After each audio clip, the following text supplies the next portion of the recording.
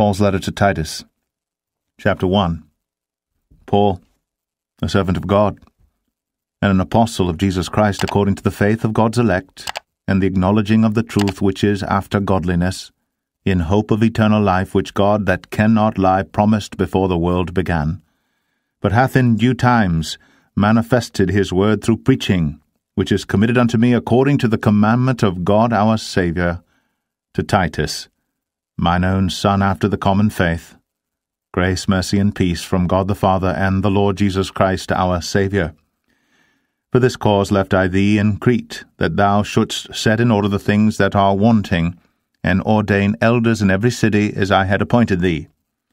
If any be blameless, the husband of one wife, having faithful children, not accused of riot or unruly.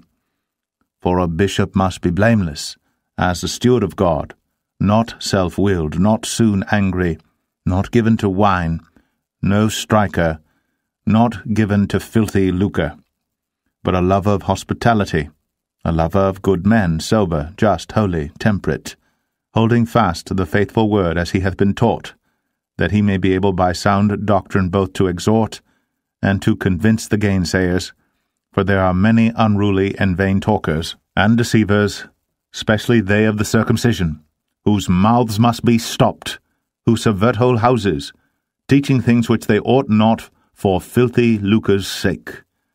One of themselves, even a prophet of their own, said, The Cretians are always liars, evil beasts, slow bellies. This witness is true. Wherefore rebuke them sharply, that they may be sound in the faith, not giving heed to Jewish fables and commandments of men that turn from the truth. Unto the pure all things are pure, but unto them that are defiled and unbelieving is nothing pure, but even their mind and conscience is defiled.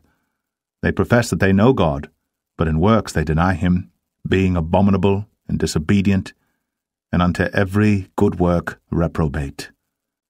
Titus 2.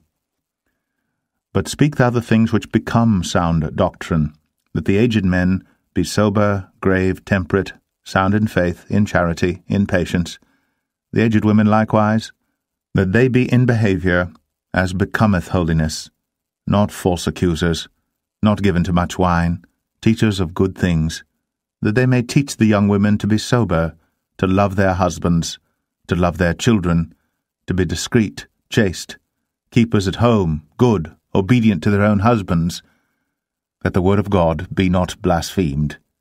Young men likewise exhort to be sober-minded, in all things showing thyself a pattern of good works, in doctrine showing uncorruptness, gravity, sincerity, sound speech that cannot be condemned, that he that is of the contrary part may be ashamed, having no evil thing to say of you. Exhort servants to be obedient unto their own masters, and to please them well in all things, not answering again, not purloining, but showing all good fidelity, that they may adorn the doctrine of God our Saviour in all things.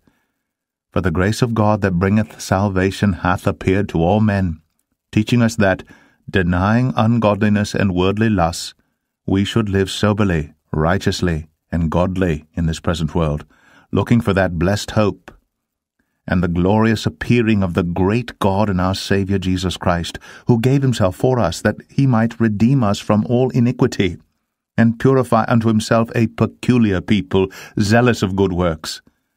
These things speak, and exhort, and rebuke with all authority. Let no man despise thee. Titus 3. Put them in mind to be subject to principalities and powers, to obey magistrates, to be ready to every good work, to speak evil of no man, to be no brawlers, but gentle, showing all meekness unto all men. For we ourselves also were sometimes foolish, disobedient, deceived, serving divers lusts and pleasures, living in malice and envy, hateful, and hating one another. But after that, the kindness and love of God our Saviour toward man appeared, not by works of righteousness which we have done, but according to his mercy he saved us, by the washing of regeneration and renewing of the Holy Ghost, which he shed on us abundantly through Jesus Christ our Saviour, that being justified by his grace we should be made heirs according to the hope of eternal life. This is a faithful saying, and these things I will that thou affirm constantly, that they which have believed in God might be careful to maintain good works. These things are good and profitable unto men. But avoid foolish questions and genealogies and contentions and strivings about the law, for they are unprofitable and vain. A man that is an heretic, after the first and second admonition, reject, knowing that he that is such is subverted and sinneth, being condemned of himself. When I shall send Artemas unto thee, or Tychicus, be diligent to come unto me to Nicopolis, for I have determined there to winter. Bring Zenas the lawyer and Apollos on their journey diligently, that nothing be wanting unto them. And let ours also learn to maintain good works for necessary uses, that they be not unfruitful. All that are with me salute thee. Greet them that love us in the faith. Grace be with you all. Amen.